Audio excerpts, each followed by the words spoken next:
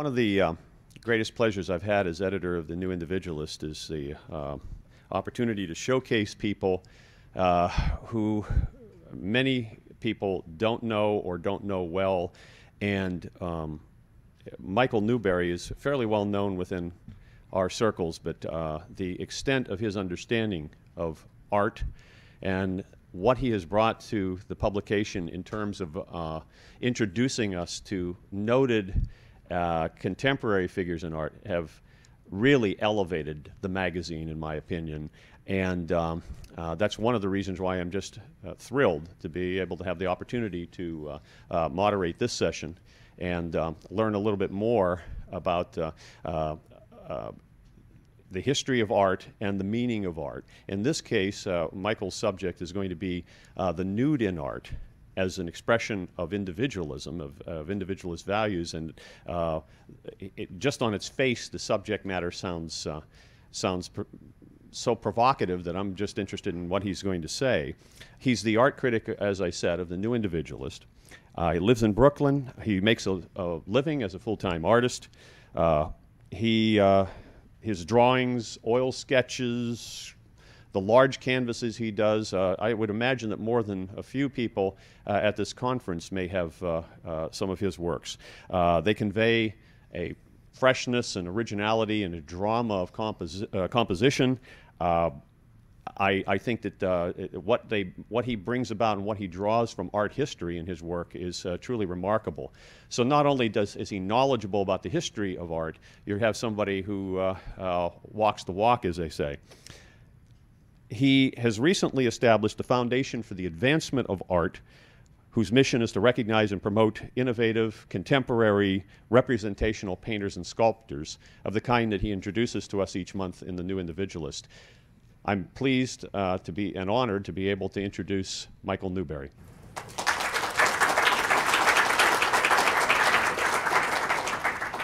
Thank you very much, Robert.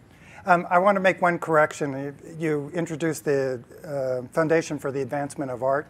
In 2003, we had a conference in Manhattan at the Pierre Hotel, and it's documented on DVDs. David Kelly spoke at it, and Stephen Hicks, and it was a really fantastic thing. But I couldn't do both. I couldn't be a painter and maintain the foundation, so it's finished. The nude in art has graced civilizations of ancient Greece, the Italian Renaissance, many countries in Europe, a little bit in the United States. And the beautiful and the heroic nude is an important ingredient for a flourishing culture of individualism and for innovation. And in my talk, I'm going to show you some of those connections. What I'm going to start with is a contrast between some clothed figures, so you get an idea of how I'm looking at it, and then with some nudes. And one kind of a qualification I want to make for all you realists out there is that in real life, right now we have the temperature of this room, we have air, we have sound, we have movement, we have time, we have all these ingredients going on. But a painter or a sculptor only has one or two senses to work with. So we manipulate those senses to communicate. So we can't just be literally true. So you might say, well, people really look like that, but for a painter, that's not enough to communicate. We want to stylize it and tweak it because we only have the one sense to work with. And I consider that art is a conceptual medium, not a literal one. Okay, so we're going to start with Ramasus. He was born in 1300 BC. And we're going to talk about the status of closed figures. So his body, his hands, his knees are pretty simple. They're straightforward. There's not a lot of movement. It's just straight on. But what is conveying is his headdress. It's a type of crown. That's a really important element. That's the most important element of the work. And here, the form of the cobra is this thing at the top here, around here. That is symbolic that it's the radiance, it's coming from the sun god's eye, and it can dissipate people. It can burn them. And so they're using symbolism to say he is a powerful force. They're not worried about his personality, who Ramasus really is. Now, the crown, pretty much across the board, has been, traditionally, it represents power, legitimacy, immortality, righteousness, victory, triumph, resurrection, honor, glory. It comes with all these symbols. And also the scepter here also has its meaning of authority. There's the globe with the cross. That means the connection with Christianity and in control of the universe. Now, if you look at her figure, her dress looks like it's made out of cardboard. She is stiff as they come. She's straight on, a little bit like the Egyptian sculpture. Her head is egg-shaped. There's very little expression going on. And this is a copy that was based on a prototype that Elizabeth wanted to have. So she wasn't interested in people knowing about who she really was. She was interested in saying, I am the Queen of England. So these are all these things to send that message to the people. So it's the symbolism of it is actually a kind of barrier between us and the person. So they're using the clothes and the trappings to send a message to us.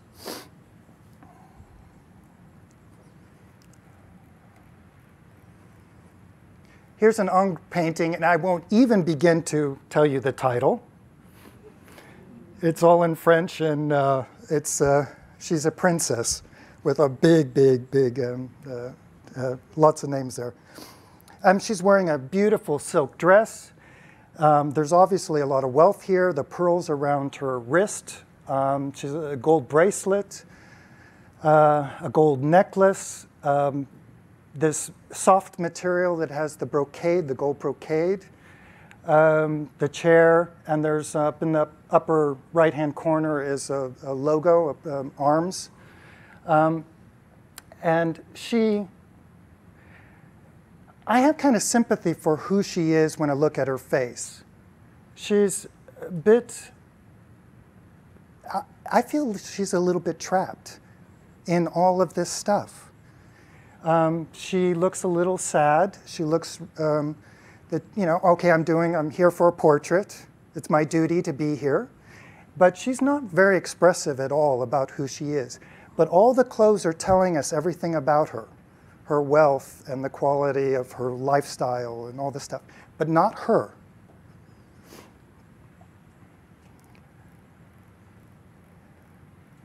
Now we switch gears to this Millet, and the same thing actually applies. Here we have, well, it helps having the title, because I originally thought they were coming home from work. So I could understand why they were grubby and tired and really, when you've really worked in the fields, or I haven't worked in the fields, but after a long day of tennis. But they're starting their day. They're going off to work. And they're starting off dirty and miserable, and it's horrific. But the clothes are telling us this. There's not much, we see a little bit of her facial expression, but it's mostly the clothes. Now, I thought what's funny is that she's wearing a crown of sorts, a work basket. And he's got a scepter of sorts, is the pitchfork. And so it's sending, just like the royalty things, it's sending us, these are real workers. And these people don't have a chance ever to change. So what's the clothes are telling us is the class and the time of the people. So we know they're not Americans from the 1980s or from 2000. They're not, they don't look like ancient Greeks. So what the clothes do is they tell you the time and the status of the person.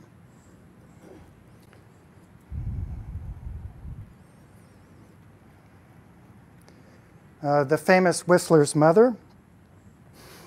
Here we have a very conservative painting. Again, she's wearing a black dress. My guess is Puritan, but I don't have all the details about it. But the white lace headdress. But her expression on her face is, I think she's really vacant. She looks like someone who's just worked hard, done all the right things in her life. She's got her feet up on a little stool, so it makes her a little bit more comfortable, old in age. But everything is, again, rigid and formal. She's in profile. She's just like the Egyptian sculptures. So we don't see much about who she is other than the room that she lives in, the clothes that she's wearing.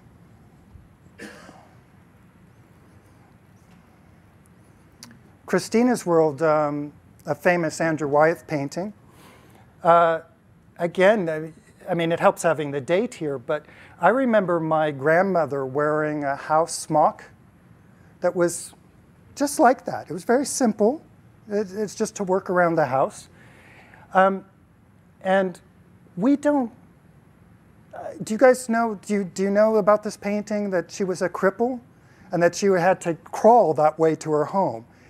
Well, that tells us everything about the painting, but we don't know that just by looking at the painting. It helps us if we have the story. So what we just see is a woman in a field, and we don't have a clue of what she's doing there. And she's even wearing socks, which I thought was interesting. So we see someone who's, she's in a farmland.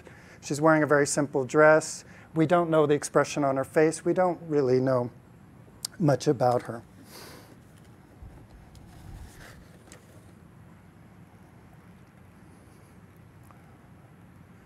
And this is a Philip Pearlstein painting. It's undoubtedly a commissioned portrait of the Pillsburys. And here again, they're dressed. There's no real interaction between them. They're a married couple.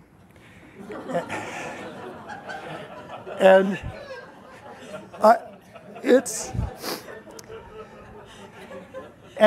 the space, the bureau behind them makes it a little claustrophobic, so they feel a little trapped in the space.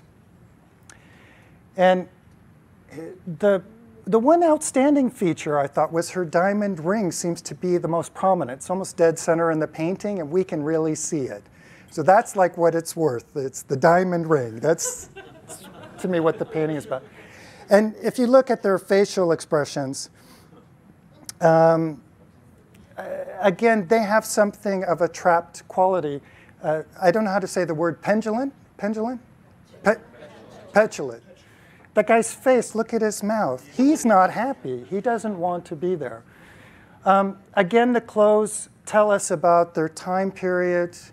The diamond ring tells us a little bit about their status. And to me, it's again following the same thing. The clothes are telling you who these people are, where they live, what their environment is like. But we don't really know a lot about them other than that little in the facial expression. One of the most famous contemporary painters right now is Richter. And he's funny. He does photorealism and abstract expressionism equally. He just jumps from one to the other. This painting is photorealistic. We know that it's some kind of synthetic clothes of some sort, maybe a combination. She's turning away. We don't know really anything about her that way. What Richter might have been doing, which is a little observation, is that her pose might be the same as the Christina, except the head is, both heads are turned away, but the shoulders and the arms and the hip are about identical. And Richter probably, he might have known that. So he might have played off of that. So this tells you that clothes, artists use clothes to use symbols to tell us about the people. They're not really using the people to tell us about the people.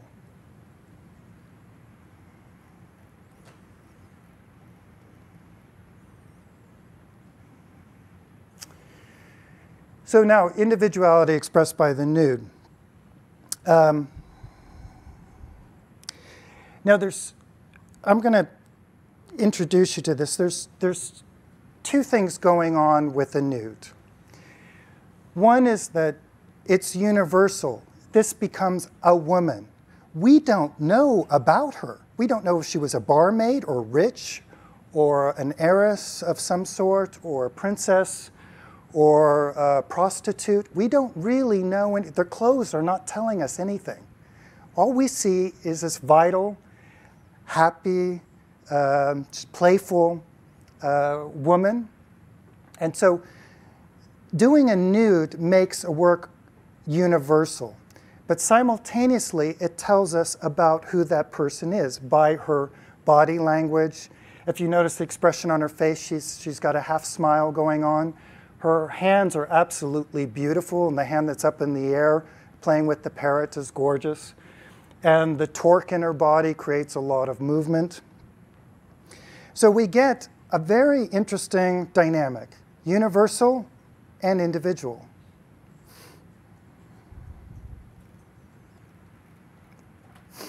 Now, I couldn't resist this. I'm shooting the gun a little here, but I started early on this.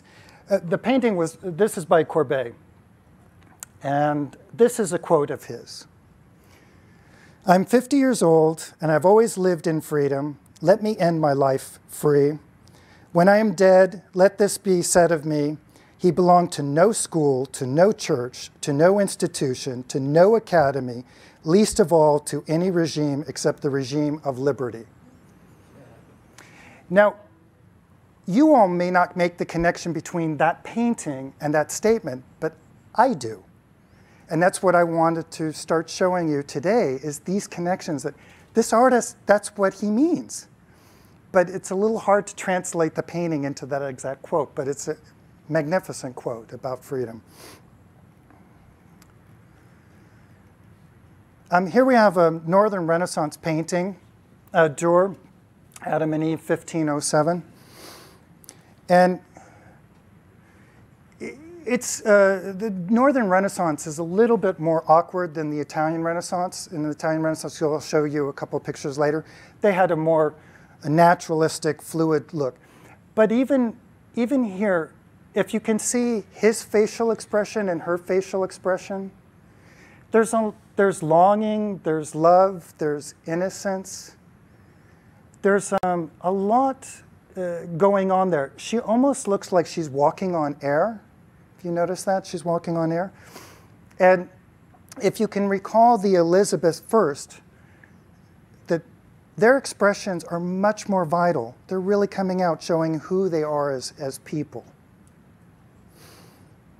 And Elizabeth I was behind a veil, reserved.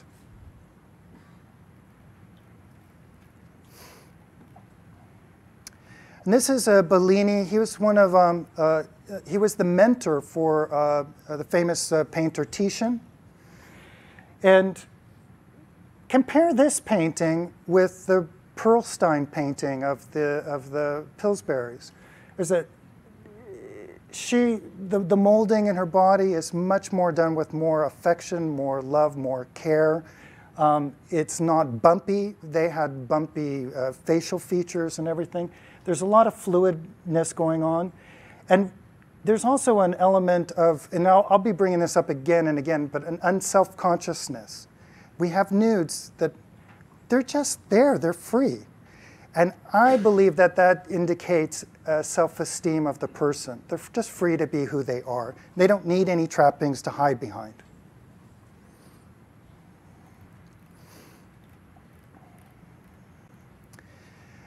This Boucher, a detail of Diana bathing. And in this one, he has, Boucher paints a lot of nymph-like women. He was commissioned by Madame Pompidou. But if you notice her left arm and how she's got a bicep, she's toned. She actually looks like some of the female tennis players at Wimbledon right now, with a very young, toned body and a very innocent face. And she's also got her legs crossed in an interesting way, which is kind of a masculine trait, a slightly masculine touch. So he's used his technique of doing these very nymph-like people, but he's made her a little bit masculine. And Diana is Artemis, the huntress, the legend of the huntress who hunted people and deers and all kinds of people when she was pissed off at them. So he's using her body to express a lot about who this Diana is.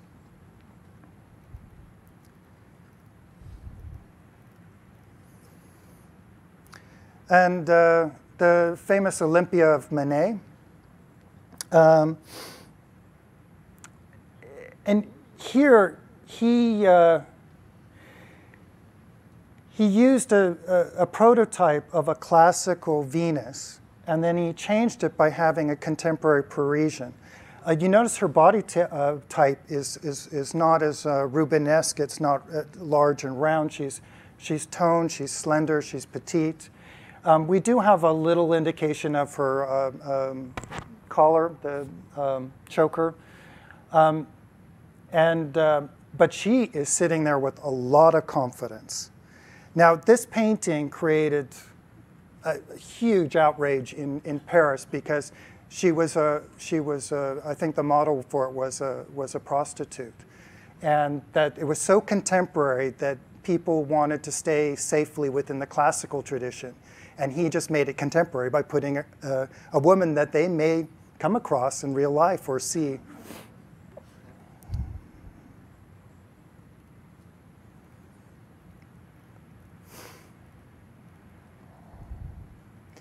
And here's a Renoir. It's one of my favorite Renoirs.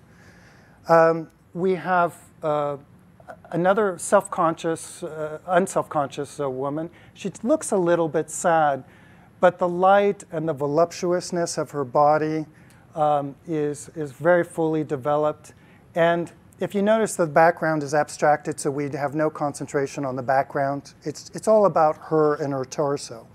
So Renoir was driving home the woman's presence and her body, and her type of ideal as being a full-bodied, not athletic, but very rounded and soft and voluptuous. And again, we don't know, she does have a gold bracelet, but we don't know what class she comes from. So again, we get the same thing. It's a universal woman. And yet we're seeing enough details. We see the shape of her breasts and the quality of her arms, the type of hair she has, to see that it's an individual.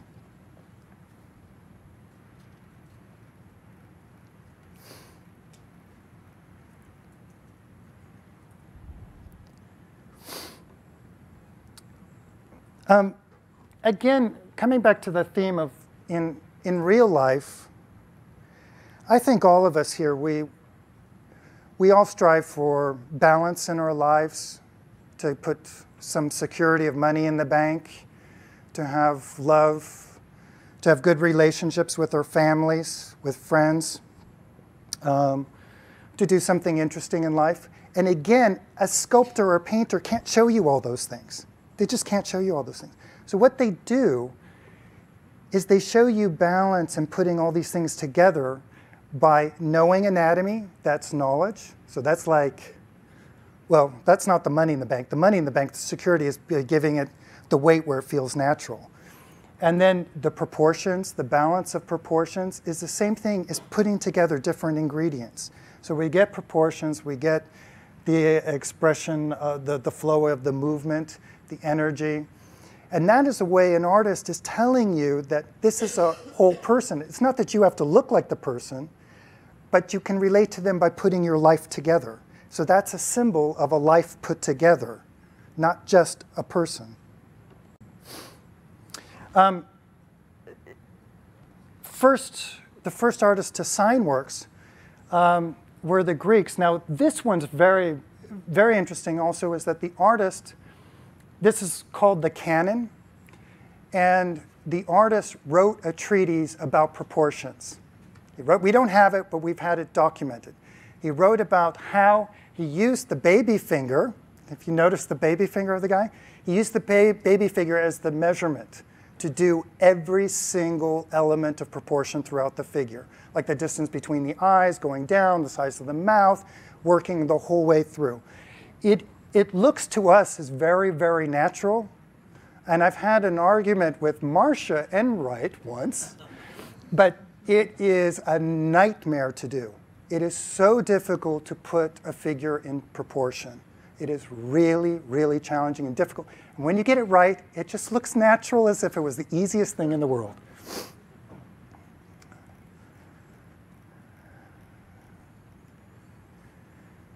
And this is an Aphrodite or a Venus. And again, Praxiteles.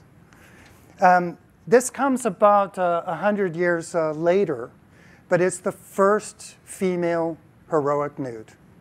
And it was praised, and this is a Roman copy, but it was praised throughout the ancient world as being the most beautiful sculpture that ever existed. And again, it's the proportions coming through, the subtlety. It's not terribly sexual, but yet she's all there. And again, it's a copy, so we don't really get to see what it was really like.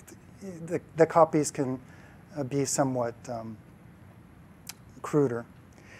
Now, also in ancient Greece,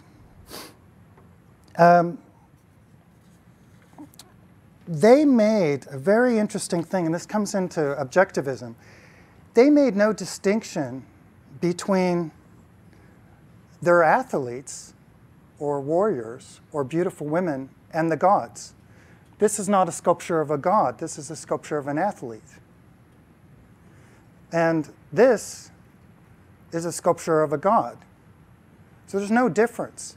So what they're actually saying in ancient Greece is that humans are godlike. At our best, when we are being our best, that is what is godlike. And that's I'm going to come up with this, deal with this a little bit later. This is a famous David, high Renaissance, Michelangelo. How many people have seen this? Okay, so it's an amazing piece. Now, one of the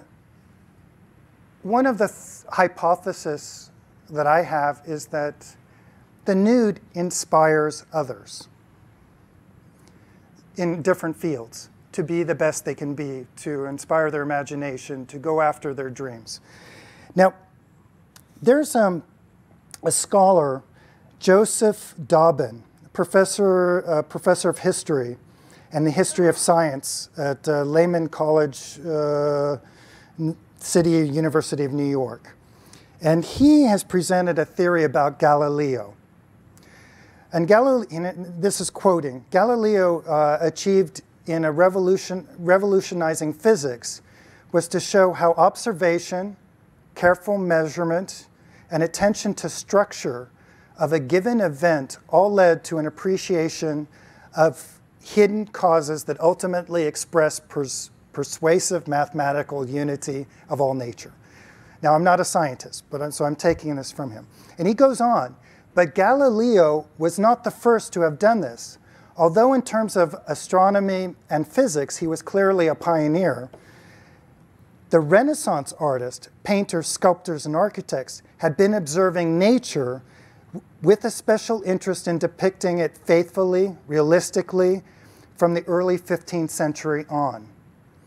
By turning to the problem of art and science in the Renaissance, it is possible to find what I believe are important roots for Galileo's own particular realistic and idealistic approach to nature. So he's making the connection that the Renaissance artists before were the kind of fuel that inspired Galileo to go on his own way.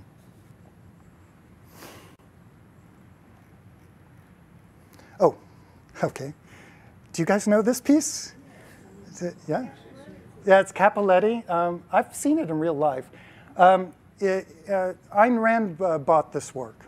It was in her collection. Okay, moving humanity forward, 530, 520 BC. Solon was one of the guys who came up with the idea of democracy, a little older than us, but around that time. And my point is that these nudes were around of people who were thinking about democracy for the first time.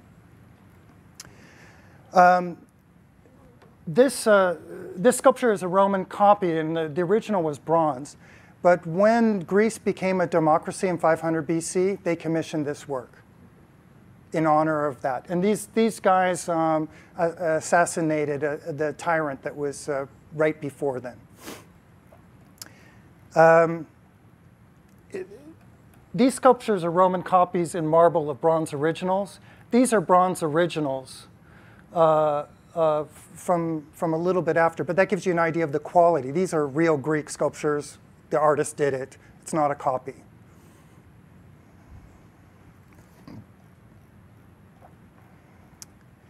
Oh, and I'm pulling back the canon again. And this is about the same time as the works of Aristophanes. Lysistrata, the comedian, the Clouds, the satire on Socrates and stuff like that. Now, Aristophanes, in one of his plays, has one of the lead actors speaking for him. And in it, he is saying that you got to vote for this guy. You got to vote for our poet because he's great. He's inventive. He never repeats himself. He doesn't use the same old jokes. He always comes up with new stuff. So he was very boisterous about saying, I'm really great at what I'm doing. And Aristophanes also took to task Cleon.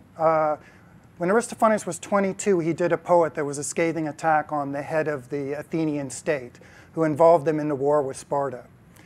And he did a play where he just ridiculed everything about this man. The man had been a tanner, and he just had a field day with the man.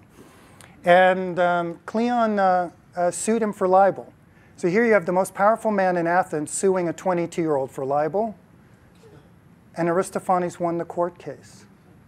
So it tells you how the democracy in Athens wasn't, I mean, in some ways we hear about Socrates, but in another way we hear, it's amazing that the court of law worked.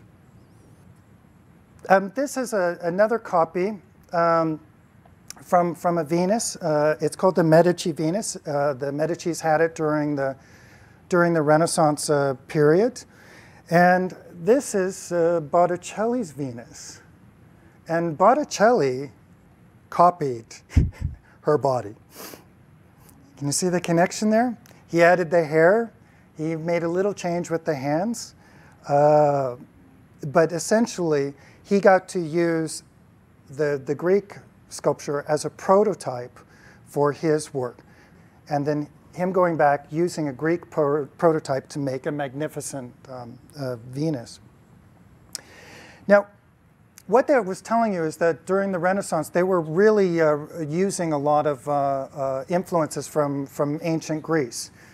And so I did a little research.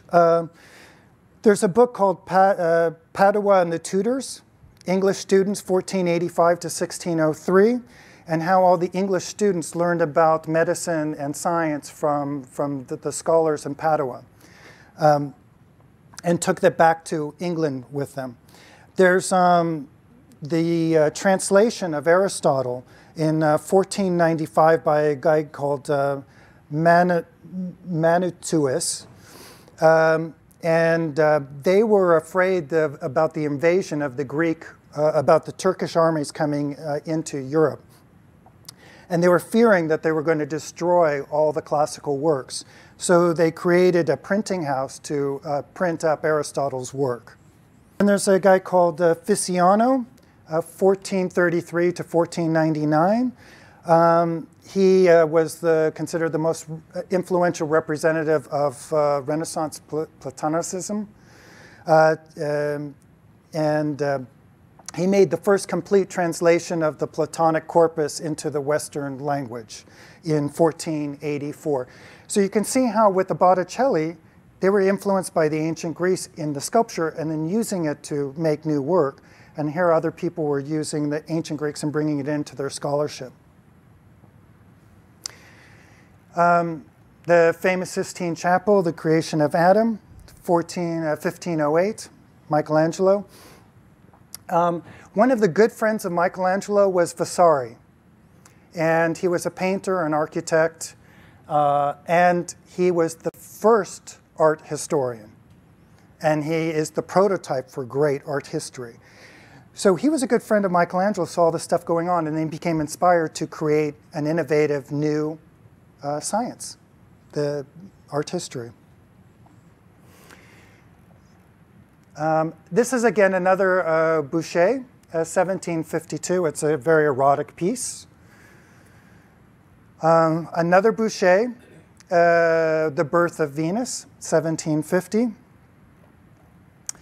And this is Madame Pompadour by Boucher. Now, Madame Pompadour was a very influential person, and she was a good friend of Voltaire. And they corresponded a lot, and they interacted. And she was also discreetly endorsed Diderot's encyclopedia. And that encyclopedia had a lot to do with the separation of church and state. It was anti-religious.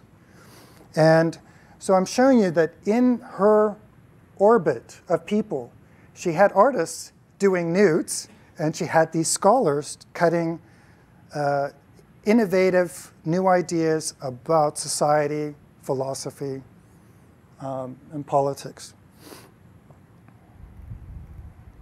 And Derrida, a quote from him, is that all things must be examined, debated, investigated, without exception and without regard for anyone's feelings. Does it sound like Rand? So there is this nice connection there. 1863, Manet's Olympia. Bizet's Carmen was 1875. She's an independent woman, sexual, out there. Carmen is wild, sexual, out there, and independent. Victor Hugo wrote just before Manet's Olympia, La Miserable. And in 1966, Victor Hugo wrote a 4-act play called The 1,000-Franc Reward. And he did a series of plays, and they were entitled Art and Liberty. And they remained unpublished in his lifetime. They really didn't come around till much, much, much later. But the connection of the visual of an independent woman who had her own life, playing off of the artist playing off of Victor Hugo, and then feeding it back to him again. The American Revolution. Copley. He painted this when, it's a really crude painting. He painted it when he was 15 years old. An American painting this before America was a country, painting a nude like this, I was shocked. I thought they were all Puritans. I was really surprised finding this. He went on to paint this famous painting, Watson and the Shark. And Copley was it's kind of difficult. His father-in-law was the poor guy that had consigned the tea for the Boston tea, that ended up in the sea from the Boston Tea Party. So his family that he married into were loyalists. So he was kind of caught between the Americans, which he sympathized with, his family, and then being a painter. Now, if you look at this painting, we've got this naked guy in the water. That has to be Copley. And we got this big shark, and we don't know who that is, whether it's the loyalists or the Americans, and we got the people saving him. And so it's an interesting trio of dynamic going on there that can be thought about in a fascinating way. Now, Copley painted Mercy Otis Warren, and she is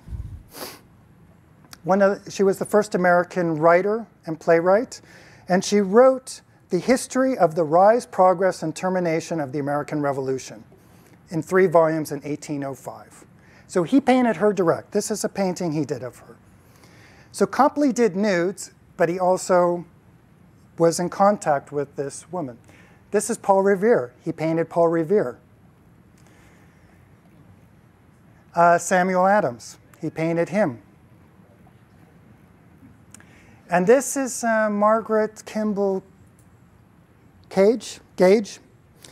And she is an American spy for us. She was married to the head of the British military before the Revolution, and she was giving secrets away to help defeat the British. And here's Copley painting her. So it's a very circular, very interesting group of people there. This is another Venus, Rossetti. Now his brother, they're in England. His brother was a poet and a writer, and he wrote this. So he's influenced by his brother. It's all connected. He said, it's kind of a manifesto.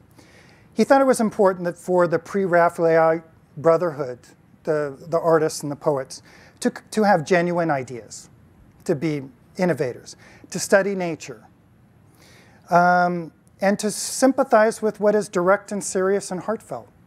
Study nature, be passionate, and have something unique to say. So, and this is a nude. Famous Eakins painting, The Swimming Hole. Eakins did the nude, and he also did this portrait of Walt Whitman. And I don't know anything about Walt Whitman, but it connected me to Emerson. And Emerson talked about Walt Whitman's Leaves of Grass, the lifetime work of Walt Whitman, as being the most extraordinary piece of wit and wisdom America has yet contributed. And then Emerson had a mantra of his own: make the most of yourself, for that is all there is of you. And then when he was asked to sum up his body of work, Emerson, so it's Walt Whitman, Eakins, and Emerson, he said what was central to his doctrine was the infinitude of the private man. And then what was interesting is that the poems of Walt Whitman were then published by Rossetti's brother. So it's all coming around again. Oh, no. Okay. I couldn't resist this. This is really a digression. I did a little research coming to Portland, and the Portland Library worked with the Maine College of Art in Portland. And the library gave their books to postmodern artists to make new art. So now the librarian, Mr. Whitaker, has said, it's like a magical recycling program. They turn trash into art. He's calling the leaves of grass trash. And then the idea came to the librarian. The idea came to him after reading a biography of British playwright Joe Orton. Orton and his boyfriend would borrow books from the London Library, insert sexual innuendos and collages into the pages, and then return them to the library to circulate them. Mr. Whitaker goes on, it was an act of vandalism, but I liked it as an act of art. So I couldn't resist putting this in there. Now, when I was leading into I've gotten some criticism for some of my articles from some people. And one I did an article about a heroic nude sculpture, and an objectivist was saying to me, well, the Nazis did heroic nudes. And this is some work from the time period of Nazi Germany of just beautiful female nudes, heroic male nudes. It's a little small. These were the biggest images I could find. It's quite beautiful scene of three women together. I think that's a lovely piece. And some heroic nudes. And I just wanted to kind of say that I don't think the Nazis had the idea right. You don't want to send out nudes that are expressing individuality and someone's own creativity and self-esteem when you want to be a dictator. And in comparison to some other cultures, the Nazis didn't live nearly as long as like ancient Egyptians or the American government. And so they were actually sending a mixed message. So the guy who was criticizing me wanted to say because they appropriated heroic nudes are bad and evil. So I'm like saying, no, no, no, no, that was a mistake. They shouldn't have done, you know, we'll let them have their own agenda, but that was a kind of mistake. Cultural conflict spelled out the Last Judgment of Michelangelo. After Michelangelo's death, they were all nudes. They were all nudes. There were no covering, no nothing, because Michelangelo believed you came into the world naked, you go out naked, that's it. But when he died, the church was going to destroy the Last Judgment. And someone finally said, no, we'll do some little covering, so we'll cover up the nudity. Now, idealized human nude images provokes cultural conflict with Christian, Jewish, and Muslim religions. Quote, "You shall have no other gods before me. You shall not make for yourself a graven image. You shall not bow down to them or serve them. I am a jealous God," unquote. Exodus, well, that's from Exodus. Quote, "A Muslim artist is constrained by the general prohibition preventing any figural treatment of the divine or human countenance, for God only can create." And it's my belief that the heroic nude represents our love of being healthy, of being whole, of being integrated, being passionate, and being integrated and independent. It strengthens our self-esteem, and it inspires us to be our best. And that is what those religious people don't want individuals to have. That's why they don't want godlike images or nudes to be created. They want to outlaw it so that we cannot experience our spiritual best. Where we are today, this is a Lucian Freud, 1991. He's a super famous artist. This work of his sold last month for $35 million. Sotheby's. And there is a part of postmodernism that are painters who go out of their way to create ugliness, depressing, horrific, unhealthy, the absolute opposite of a healthy, vital nude. So that you have these people going, and they're getting a lot of great exposure right now. So this is kind of where we're at in the popular art world. But $35 million is pretty significant. This is Schipperheim Asleep, 1987. It's absolutely gorgeous female sculpture. He's a contemporary. He's working. He's about 50 years old. He's, I think my review of him was the first review he's had. He's been an artist for 30 years. But he's there, and he's functioning, and he's got a great studio, and he's working away. In Australia. This is Jacob Collins' canvas. It's a beautiful female nude. It's a couple of years old. He lives in New York. He's creating a school, a traditional school for classical painting and doing stuff. And he's starting to develop his career, but his paintings don't sell for $35 million. They're not anywhere close. This is a Stuart Feldman piece, one of my favorite sculptors, Sun Worshipper.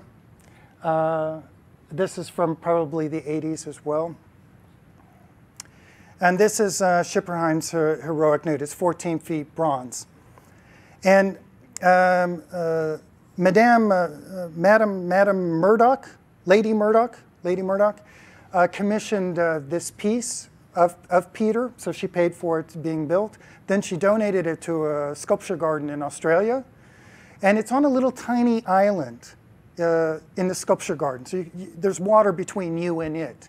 And the curators of the sculpture garden are really unhappy with it. And they've been covering it up with a forest of eucalyptus trees. So you cannot see it.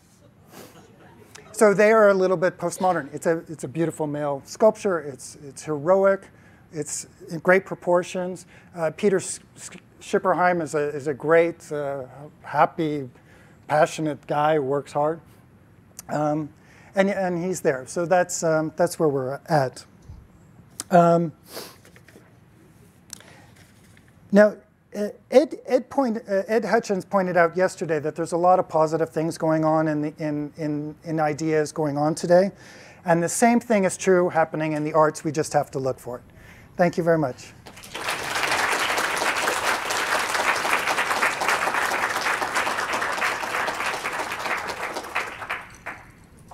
I've just always wondered about the Medici Venus. It just looks very awkward. What is it doing, and what do you think of its posture? Her posture. It's a copy. So if we'd seen the original, you might not have had that feeling at all. You would have just gone, wow. But it might have been from an artist who just wasn't so good. And so he couldn't copy it well. So. I have a quick one.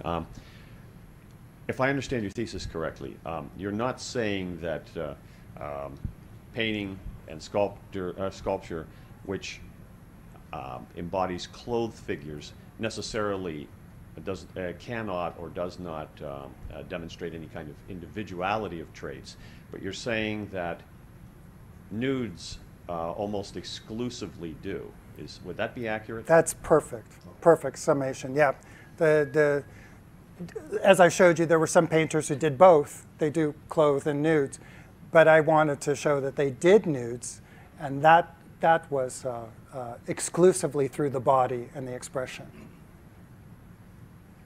Yeah. Michael, interesting talk. Very much you.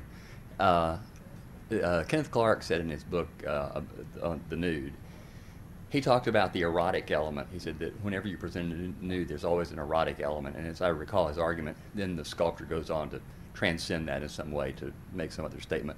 But any comments about the erotic aspect of the nude?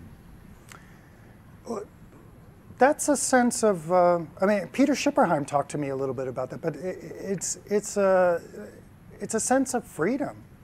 It's a sense of like, well, we're all sexual beings, so if you have a sexual feeling, it's not the end of the world, and it's not worth repressing.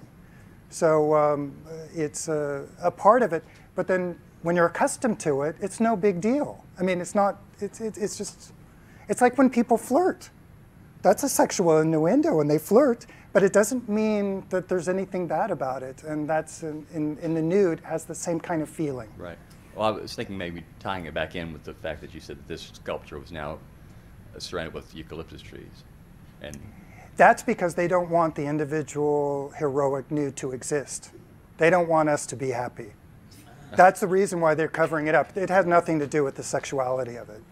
But you don't think that was even a not even remotely. I know I'm certain. No, about no, it. I don't mean in the sense of Puritanism, but more the general denial of the body philosophy. The postmodernists are very, very grumpy people, and they just can't stand it. They just can't stand to see a happy, benevolent, independent person. They want to make you codependent and miserable. And so when they see a sculpture that's obviously, for them, has out of it, and they may not know all the reasons why, and that's what I want to point out, is that those are the reasons behind the nude that are there, and that's what they can't stand. It has nothing to do with sex. So Michael, thank you very much for quite an interesting talk. Thank you. And the part I hadn't thought about before it all was the heroic nude is not just a symbol of individualism, but also innovation. So that was kind of something new for me. And as you were giving the talk, and it's kind of a follow-up from Robert here, I was thinking about it as kind of a scale. At first it was like the clothed figure going to the nude figure. And then I started thinking about, wait a minute, there's two other places. Maybe a scale is not the right way of thinking about this. But there's the postmodernists that now take the heroic nude and then just destroy it for $35 million. And then we have the other extreme case, which is the Islamic world, where you can't even have the clothed figure. So it is total repression artistically. Mm-hmm. And it's quite, those four cases are really quite, an interesting group to think about. Do you have any comments? Well, I didn't deal with it a lot, but I've been really lucky. I grew up on a beach as an atheist in California. So the whole religious thing doesn't affect me at all. I don't have any connection with it at all. But I do see that those religions wouldn't allow for me to exist as a painter. They wouldn't support me. They wouldn't allow it. They would, if they could, if it was state, they would throw me in jail. So it's interesting that I don't have that, but it's like they have a problem with it. So my other quip would be for your friend who you were having the argument with about heroic nudes in the Nazi period. You can now turn it around and say, well, see, the heroic nudes defeated them or something. What? I was hinting at that. No, I think that the Nazis would have been better off with the Egyptian sculptures, or something like that, kind of modern Egyptian type of. Well, that was sort of an Egyptian type sculpture. There you go. Yeah. Hey, I had a little confused about the history. You brought up the Michelangelo painting showing how it was covered up after he died. Yet there's David, fully nude, and I'm assuming prominently displayed, during his lifetime. Was there a contradiction in the church and in Italy, or was it simply not public for certain areas, or how did that work? They had a whole history of being influenced by the humanists, by Greek pagan stuff, and being the church. So I don't know enough about the history, but Thomas Aquinas was trying to pull things together. And so it was like a mixed economy. They weren't sure. And the Sistine Chapel was in Rome at the Vatican, and the David was in Florence at the Academy. So it wasn't in the same place. Thank you, Michael. And I don't have a question. I just had a realization from your survey here that since ancient Rome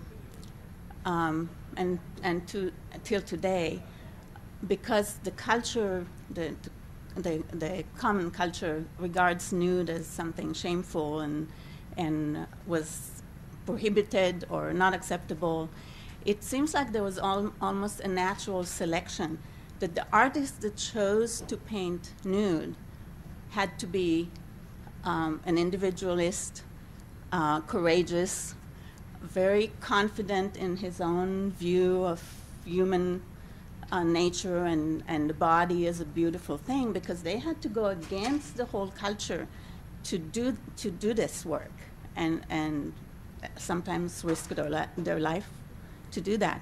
Yeah. So it's just an interesting. But that's the innovator part and how people can react negatively to it, and the nude was part of that freedom and the spirit, and the Courbet saying why I'm from a free regime. I want to be free for the rest of my life. So I think that's why also it comes out in these nudes, the heroic, because the artist's heroic spirit comes out. There may be one other element, is that it may just be a really natural phenomenon. When you have nudes, you bring out those qualities in humanity. It wouldn't matter whether it was in ancient Greece where everyone accepted it, or in a society where it didn't. It would speak to that type of core being. So. I'm not happy being a contrarian twice in a row, but go for it. The paintings from the Renaissance or maybe late Middle Ages, where everyone's going to hell and getting eaten by monsters, there's a lot of nudes there, and I've always gotten the sense that having all these people be naked made them all kind of a herd, as part of depicting them as puny and vulnerable. Well, there were some nudes also in ancient Greece, in ancient Egypt, and they were slaves. But it was very clearly illustrated that they were slaves. And then what you're talking about is having the people going to hell in the Middle Ages and then being tortured in hell and stuff. They may have been sending a message to all the independent people out there that if you're independent and you like the nude, you're going to burn. But the context was more in contrast to the ancient Greeks, where it's just a nude, a godlike nude. There isn't anything else. So in both cases, the nudity emphasized that they're an individual, but in the religious painting, it's like, that's look bad. What you are as an individual. Yeah, yes, no? yes. Sure. I'm probably rather dense, but I had not thought of the connection between nudes and individualism. Well, that I had made the connection, but between that and sabotaging the state. So thank you for making that point. And it made me think of obscenity laws and free speech and some of the controversies. And I was reminded of a club owner who they were trying to shut him down, and so he had his dancers pose, and he had artists come in and paint them. And then he also had his dancers on the stage reading Shakespeare as they were taking off their clothes, and he argued freedom of speech and expression. And I thought that was an interesting case because he directly brought to the forefront the conflict of when is it art and when is it not art and so-called obscenity? Is it even possible to draw the line? And if you could draw the line, where would you draw it? And the other thought was, how would has it been explicitly this obscenity law? Has it been explicitly the state trying to squash individualism, or has it been more just people don't want other people to have any fun, or maybe a combination of both? And have you followed the the history of that? Well, you're taking me a little far afield because in an art, I'm kind of in a safe haven in a way, because it's not dealing with like real-time naked people. Now, Pink Snow might have some interesting ideas about this.